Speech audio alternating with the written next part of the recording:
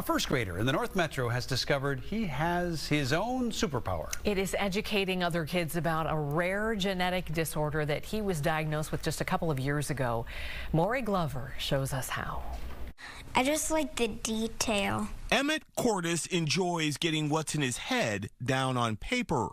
Two pencils walking together. Now he's drawing on his experience to help educate others about what's going on in his body. I love it. I love that he's taken ownership of his health and of his treatment plan, and that he wanted to be able to explain it to other people. Emmett was diagnosed with hemophilia A a couple of years ago after he came home from school complaining of knee pain.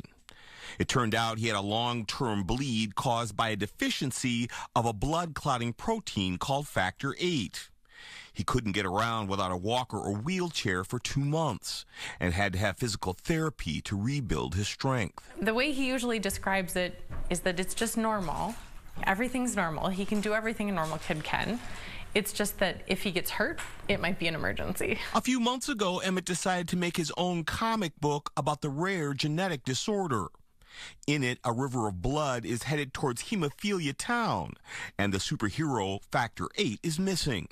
So another superhero named Hemlibra, the medicine that replaces the missing Factor VIII in Emmett's body, swoops in to save the day. He was in kindergarten when he wrote it, and he did take it to school and shared it with his teacher and his classmates.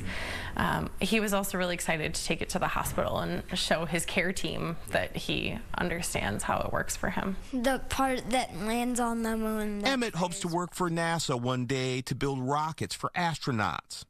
In the meantime, he hopes his comic can be given to other kids with hemophilia so they understand what's going on in their bodies too. It gets published and it gets hard covers and it makes it into a normal book that people read. In Arden Hills, Maury Glover, Fox 9.